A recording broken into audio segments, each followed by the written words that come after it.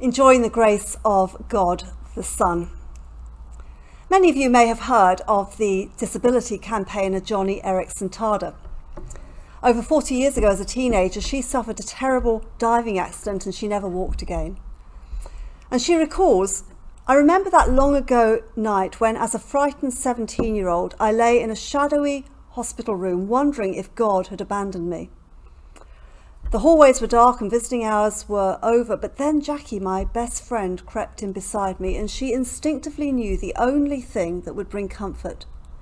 In the midst of that dark night, she sang, 'Man of sorrows, what a name, for the Son of God who came, ruined sinners to reclaim. Hallelujah, what a saviour.'" Over the past decades, Joni writes, whenever anyone asked me when was the turning point, I described that moment. God can give no greater answer or reason or gift than himself. That's what Jackie helped me to grasp that night. God didn't give words, he gave the word, Jesus Christ, the bruised and bloody man of sorrows. That's the grace of our Lord Jesus Christ. The Son of God, eternally perfect, eternally loved by his Father, was willing to become a man, to share our pain, to suffer with us and for us, and ultimately to bear the punishment our sin against God deserved. Now, we saw in the first talk that we often close our services with a benediction. The grace of our Lord Jesus Christ, the love of God, the fellowship of the Holy Spirit be with you all. And we're going to think just now about how we can grow in appreciation of the grace of Christ. Firstly, we'll look at how we grow in appreciation of the grace of the person and work of Christ, who he is and what he does. And then secondly, how we're to remain in or abide in, grow in our enjoyment of that union with Christ. So the grace of the person and work of Christ. For all eternity, there was love between the three persons of the Trinity. But between the three persons of the Trinity, there was never any need for grace, because God is perfect. Grace is needed where there has been hurt and offence, rejection and sin. And of course we know that the triune God created our first parents perfect, but they broke God's law. And ever since that decision to sin in the Garden of Eden, we've all been born with sinful hearts. We don't want God telling us what to do. We'd naturally think far more about our own happiness than about the huge needs of those around us, and that is sin. And the triune God is both just and holy. He has to punish sin. But the fall into sin and the subsequent horrible effects of that in the world around us is precisely the theatre, the arena in which God's characteristic of grace is beautifully displayed.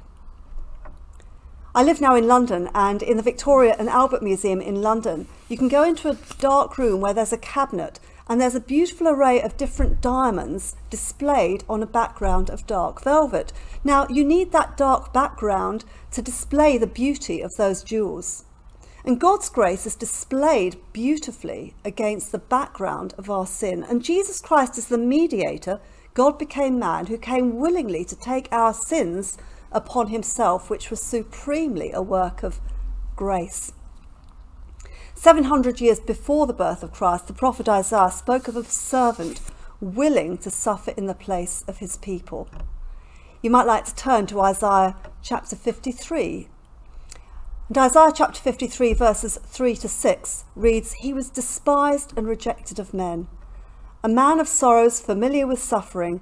Surely he took up our infirmities and carried our sorrows. Yet we considered him stricken by God, smitten by him and afflicted. But he was pierced for our transgressions. He was crushed for our iniquities. The punishment that brought us peace was upon him, and by his wounds we have been healed. We all like sheep have gone astray. Each of us has turned to his own way, and the Lord has laid on him the iniquity of us all." That's grace. We have turned to our own way, but the Lord has laid on him, Christ, the iniquity of us all. Thinking of Christ's person, we're to grow in love for Christ as both God and man, God all-powerful to save, man completely able to understand our weakness and suffering. And that's why the writer to the Hebrews says in Hebrews chapter 4 verse 15, we do not have a high priest who is unable to sympathize with our weaknesses.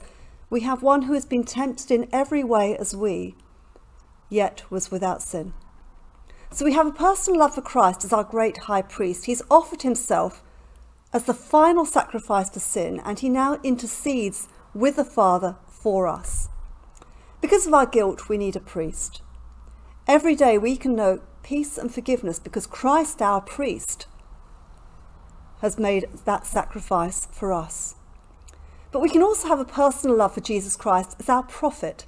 He teaches us the will of God. He sends his Holy Spirit to teach us all things. So we often feel ignorant. We feel we don't know what to say in certain situations. We don't know how to react to certain situations. We feel we don't relate well to others. We lack wisdom. We want to know more about God. And it's Christ who is our prophet, who teaches us the will of God by his word and by his Spirit. So he's our priest, he's our prophet, and then we can have a personal love for Jesus Christ as our King. He's seated at the Father's right hand, extending his kingdom until all his enemies are defeated. But he's also our King. He's ruling over us, protecting us and defending us. We're weak and helpless. We may feel there's nobody there for us, nobody else who can help us or defend us, but Jesus Christ, our King, is mighty to protect. And then we can grow in personal love for the Lord Jesus Christ as our brother. We're brought into his family by adoption.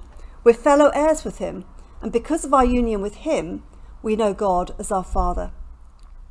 And even more than that, we grow in love for our Lord Jesus Christ as our friend, even as our husband. Human marriage is ultimately just a signpost, a pointer to the greater, deeper, richer love of Jesus Christ for his bride, the church. And that's why so many through history have seen the Song of Solomon as a beautiful song pointing to the love relationship between Christ and the church. And the wonderful portrayals of the lover are seen as pointers to the glorious person of our Lord Jesus Christ. And so we see the grace of our Lord Jesus Christ in his person, as God and man, as our prophet, our priest, our king, as our brother, our husband, our friend, but we also see his grace in his work. He has loved his people with an everlasting love, and it was that love that meant that he came to earth to accomplish the work of salvation. The work of Christ involves his perfect life. We've disobeyed all the laws of God, but Christ kept all of those laws perfectly on our behalf. The work of Christ includes his perfect death, dying as a substitute in our place, suffering the punishment that we deserve. It includes his resurrection and ascension, which demonstrated his deity, his defeat of death, and it guarantees our resurrection from the dead as well. His work involves his ascension and his reign. Jesus Christ now rules at the Father's right hand and is interceding for us. So his grace is shown in his person and his work, but how do we increase in our enjoyment of that? Well, we're to abide in Christ. We're to enjoy our union with Christ. And here we turn to John chapter 15. We're going to read John chapter 15 verses 1 to 11. And as we do that, be looking out for the number of times the word remain in, or it may be abide in your version, comes up. John chapter 15 verse 1. I am the true vine, and my Father is the gardener. He cuts off every branch in me that bears no fruit, while every branch that does bear fruit he prunes, so that it will be even more fruitful. You are already clean because of the word I have spoken to you. Remain in me, as I also remain in you. No branch can bear fruit by itself, it must remain in the vine. Neither can you bear fruit unless you remain in me. I am the vine, you are the branches. If you remain in me and I in you, you will bear much fruit. Apart from me, you can do nothing. If you do not remain in me, you are like a branch that is thrown away and withers. Such branches are picked up, thrown into the fire and burned.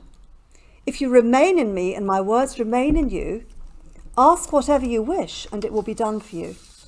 This is to my Father's glory that you bear much fruit, showing yourself to be my disciples. As the Father has loved me, so I have loved you. Now remain in my love. If you keep my commands, you will remain in my love, just as I've kept my Father's commands and remain in his love. I have told you this so that my joy may be in you and that your joy may be complete. Jesus here teaches his disciples that they are joined to him, just as the branches of a vine are joined to the vine itself. And of themselves, they can't produce spiritual life. But if they're taking energy and strength from the vine, from Christ, they can. So the New Testament teaches both that believers are in Christ and that Christ is in them. And that union with Christ is a reality. It's achieved and given as a gift because of Christ's saving work at Calvary.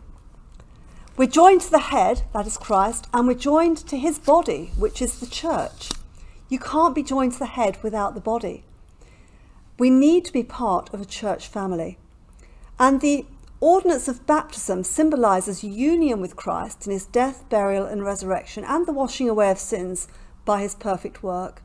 And the special means of grace that God has appointed, where we remember and appreciate the fact that we're in Christ, is the Lord's Supper, or the communion service, which is a wonderful opportunity for us to have fellowship with our Lord and remember the price he paid for our salvation. So abiding in Christ is corporate as well as personal. But of course we are to enjoy that experience of abiding in Christ as a personal experience. In our first talk, I mentioned the great revival preacher Jonathan Edwards and his wife Sarah. Now Sarah, as we said, lived through an extraordinary spiritual awakening where she experienced an increased awareness of the love of God for her, but she also increased a deep awareness of love for Christ and his love for her. And so she wrote it in her diary of one night where she wrote, "That night was the sweetest night I ever had in my life. I never before for so long a time enjoyed so much of the light and rest and sweetness of heaven in my soul. All night long I continued in a constant, clear and lively sense of the heavenly sweetness of Christ's love, of his nearness to me and my dearness to him. This lively sense of the beauty and excellence of divine things continued right through till the morning." Now this was not just an emotional passing experience. As I said during the first talk, over the next several years, Sarah suffered a whole series of devastating hardships. But she remained through those years absolutely convinced of the grace of Christ. She knew that Christ had demonstrated grace upon grace in giving up his own life. He demonstrated that grace because he loves us, and he invites us to respond to that grace. I want to now highlight two ways in which we can abide in Christ and enjoy our union with him. First of all, to enjoy the grace of Christ, we need to spend time with him each day. So I simply ask the question, do you spend time with the Lord every day? Read his word, pray to him.